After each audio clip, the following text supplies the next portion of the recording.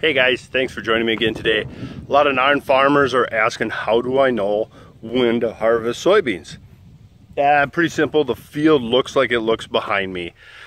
The field has to reach maturity, the plant has to reach maturity and die, and then the pod itself, the little pods turn brown and the bean inside is finished. And it will look like a normal little soybean. And so it's just a normal little soybean. So how do we know when to go? We bite it. It's super gummy. We know it's way too wet. They should pop in your teeth, or just they should split in your teeth. Pretty simple. They should split in your teeth. If they don't, they're too wet. Depending on the time of the year, we might put up with too wet. We got ways to dry beans. Soybeans move very quickly on moisture. We had a little drizzle come through this morning.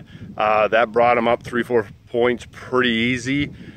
Sunshine with some wind like we have and just dry air will take that away very quickly. And so we can go from 17 to 13 to 10 very quickly, and vice versa. They move around. We don't want to get into that spell of drizzle, dry, wet, dry, wet, dry, because the pod itself will start to leather up and open up itself on the field. And soybeans, we have to get them harvested. We can't let much snow get on the soybeans. You can get a little flurry come through, that's okay. But if you get 3, 4, 5 inches of wet, heavy snow with any bit of wind behind it, you're pretty much done, because it's probably going to lay them over. If it doesn't lay them over by the time they dry out, most of the pods will be opened up. There has been years that we've had some snow and we made it okay behind it. Very rarely do we get snowed on beans, because we work extremely hard to get them out before that.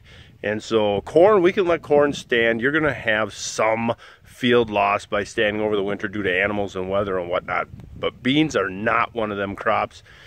With all their forgivenesses, harvesting is very time orientated. We race through as quickly as we can, do the best job obviously, but yeah. So there's a million quirks about soybeans.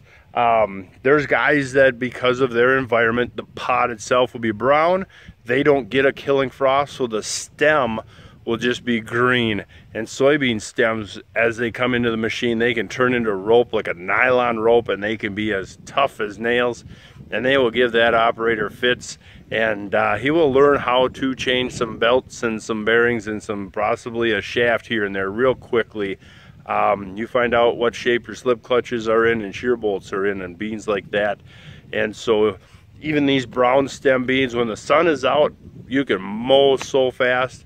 With a drizzle this morning, they're not going to feed as smooth into the combine. They're going to come in more of a clump fashion, and then they're going to be tougher inside the combine. And so even with the dry beans behind the frost, we still have our own challenges and whatnot. But yeah, so for the simple summary, the field looks brown and the beans pop in your teeth, then you know it's time to go. All right, thanks for watching, guys.